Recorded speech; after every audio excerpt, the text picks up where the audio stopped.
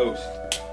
Woo! Alright, go ahead and dilate that thing's okay. Yeah. What's up, Yapa fam, and welcome to today's TOTD. Yapa fam, I already forgot what we want to talk about today. Oh, here it is. I remember. I was just in pre-TOTD prayer, and there have been some things that the Holy Ghost has been dealing with me personally about that I know will benefit you guys. You guys can grab a hold of this. You guys can apply it to your life. Well, what is that, Aviol? Well, here it is very simply. Remember a while back ago we talked about resolves. Having this thing on the inside of you to say, no matter what, I am going to do XYZ or I am not going to do XYZ. You guys remember that TOTD? Well, it's along the same line, but in regards to mentality, which if you guys have listened to the last Yapastolic Podcast, we talked about having an unlimited mentality. A mentality that does not limit God or box him up to our ideologies, trains of thought, ways of thinking, etc., etc. The truth is, everything that you are right now is because of how you think. It's because of who you are. It's because of your experiences and what you've allowed them to dictate to you. That's the truth. Think of Moses. When Moses was in Egypt, right before he fled and ran to Midian, what shaped his mentality was what he was taught by the Jews, by his parents, his associates that were Jewish. They taught him that he was a Jew, while Egypt taught him the ways of Egypt. So at the time of his own personal exodus from Egypt, Moses was a product of his environment. So our mind, our mentality is shaped by our environment. Moses' mentality, Moses' environment could have been the catalyst for him to do what he did to the Egyptian. Murder him, cold blood. Then the next day, because Moses was the deliverer, he came to stop a quarrel between Jewish brothers. Will you kill me like you killed the Egyptian yesterday? Said one of the fighting fellows. And Moses took off running. That's just a little example of one being a product of their environment, of Egypt, and knowing that he's a Jew, knowing that he was a called one, chosen one, Moses, the deliverer, and acting and expressing ourselves as such. You guys can see that? Moses, the called one, just doing what he's called to do. And in that, it expresses and shows to us how he is a product of his environment. And all throughout scripture, all throughout human history, we see that you are indeed a product of your environment. And like we talked about in the Apostolic Podcast, you're not limited to your environment. You can change your mind, you can change your mentality. And see, Yapa fam, that's what the Holy Ghost wants for us. He wants to take us to a level of unlimited thinking that has never been thought of before, never been done, never been trailblazed, tested, or proven. He wants to take us there and show us that, hey, I am the God of the impossible. I make the impossible possible, and I want to demonstrate for you. If you come do business in great waters, you're gonna see my mighty works. And you know what, Yapa fam? This is how I personally feel. The last day revival, the big revival that's going to sweep the world, if it is God's timing, will be upon our shoulders.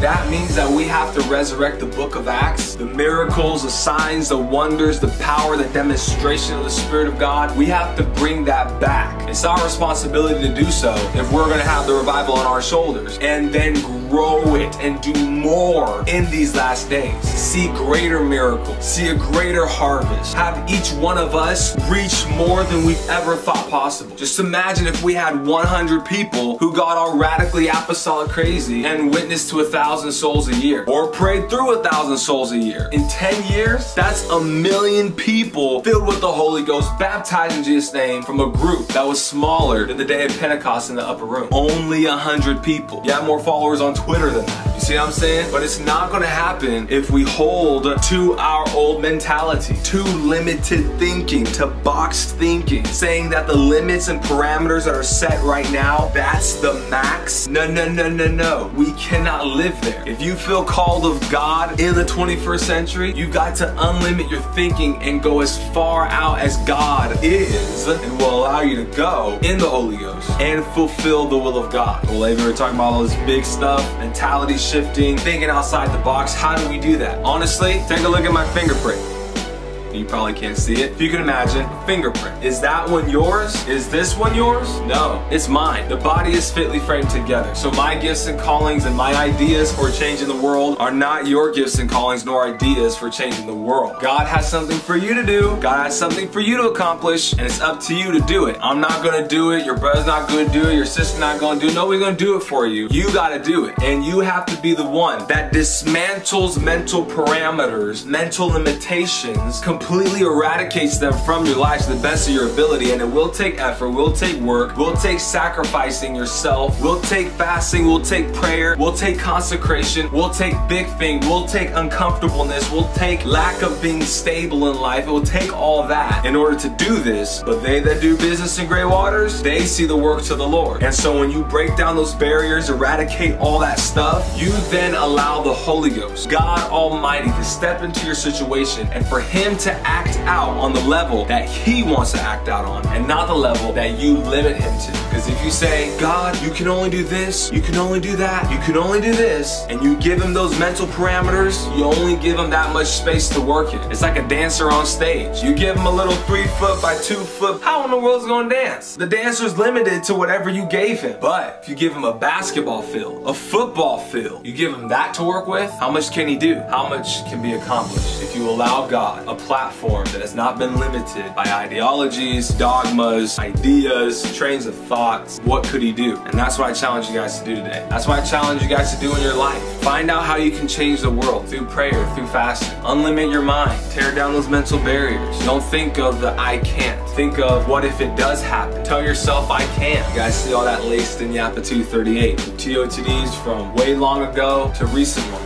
In podcasts, in Yapa Lives, in all that stuff. You see what I'm talking about. And this is my heartbeat, this is the truth, and this is what I want for you guys. So Yapa fam, do something that's absolutely incredible. Do something that's amazing. Don't live life mediocre. Too many millennials, I see way too many millennials, fulfilling silly, worldly dreams and ambitions. You see kids that found out about YouTube in 09 who are completely dominating the industry or space on YouTube right now. You tell a millennial who's 18, man, you can make $300,000 a year, and they're just silly enough to believe it. You tell a kid who's never done a backflip before in his life that he could become the #1 free runner on YouTube, and he just doesn't have the ability to think that he can't do it. You tell a college dropout in 2012 that this social media stuff is the next big thing, and he sees the data, he sees it right there in front of him, he sees that yes, this is viable, and he's just too silly enough, crazy enough, unlimited enough to believe that he could do it, and then just builds an Instagram, and Instagram takes off, and in less than 2 years, he's a billionaire. 13 people run Instagram, guys. 13 when Facebook bought him out. Less than 20 people. What would happen if us young apostolics, just 20 of us, decided to have a 2.9 whatever billion dollar impact on the world? What if we decided to do that? What would happen? How would this world be shaped and turned around for the gospel? It's not hype. This is who I am. This is how I feel. Coming at you very personally on today's TOTD. So Yapa fam, what's in your life? What are you doing? What are you passionate about? What is the Holy Ghost calling you to? Don't limit Him to your idea of what you think you should be. Oh, I think I should be this, and I think I should be that, and I think I should... No, don't do that. If He's calling you to be a doctor, awesome, great, be that doctor. But don't limit Him to a little box, a little cube saying, I only could be this, I only could do that. God, don't mess with me anymore, because God's looking for a generation. God's looking for a people. God's looking for apostolic young people that are willing to let those walls down and believe Him for absolutely anything, and watch Him allow them to walk on the water when everybody else is in the boat. Everybody's staying behind. But you know, I'll be Peter. I'll take a step on the water, step out in faith, defy my mentality, defy the laws that are governing my life, such as gravity and physics and water tension, all that stuff. I'm gonna defy that because Jesus is calling me out further than where I've ever been before.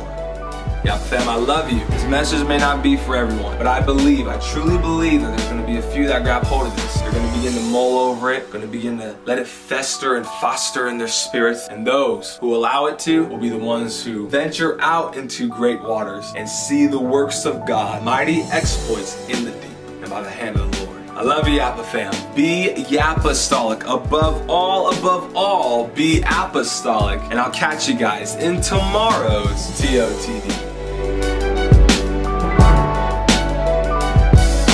Too many millennials. I see way too many millennials fulfilling stupid, that's kind of what they are actually, silly, worldly dreams and ambitions.